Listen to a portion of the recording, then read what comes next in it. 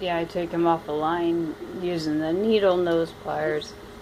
And then when I started doing that, then he started doing it. He's like, yeah. Yeah, and then he started using my needle nose pliers to take him off. He realized, yeah, it's much easier to grab him by the mouth and take him off that way. I said, yep, I don't take off any catfish or bullhead anymore without pliers. I said, when you got blood running down your hand when you're 5 years old, you know, you don't forget it.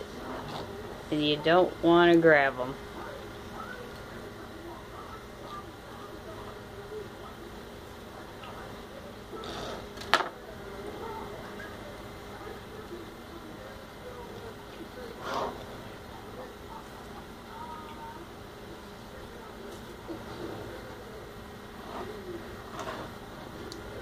So you get to have fresh fish tonight.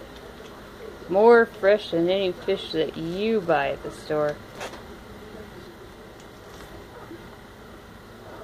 And you don't have to scale it and have the scales go everywhere. Which is there are no scales. Nope.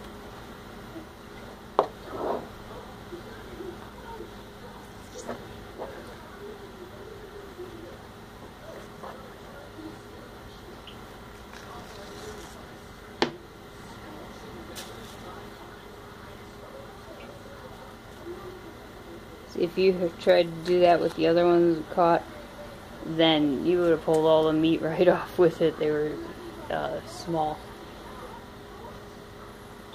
So I told you, I said, yeah, I know what you're saying, but they have to at least be this big. No, we used to. They were only that big though. You can't even get a bite out of that.